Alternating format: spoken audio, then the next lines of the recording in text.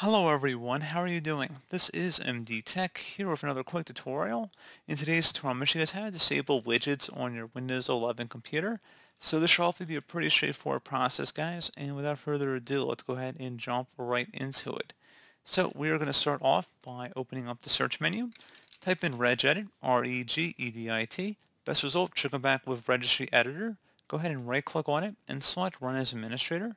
If you receive a user account control prompt, select yes.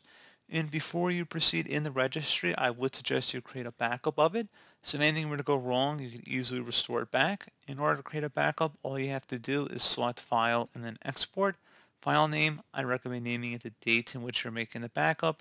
Set export range to all and save it to a convenient and easily accessible location on your computer. And if you ever need to import it back in, all you have to do is select File and then Import and then navigate to the file location. And now we're ready to begin. So we're going to start off by double clicking on the HK local machine folder. Do the same thing now for the software folder, so double click on that. There should be a policies folder in here, double click on it. And then finally there should be a Microsoft folder, double click on that one.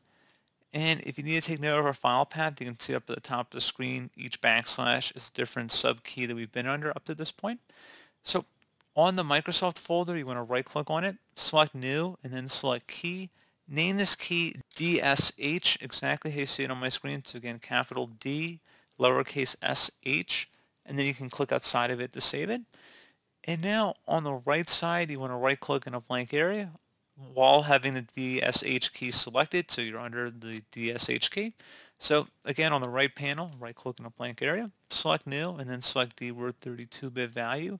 You want to name this value allow news and interest, exactly how you see it on my screen. So again, allow news and interest, and that's plural, so allow news and interest. Hit enter on your keyboard to save that. And now you want to go ahead and double click on this value and make sure the value data is set to 0, which it should automatically be here.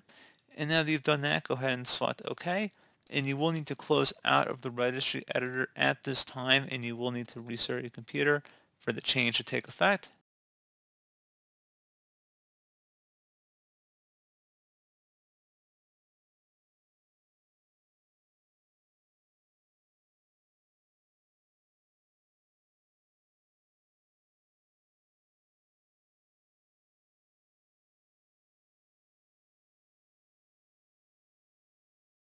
And there you go, guys. Pretty straightforward process. And as always, thank you for watching. Do hope I was able to help you out, and I do look forward to catching you all in the next tutorial. Goodbye.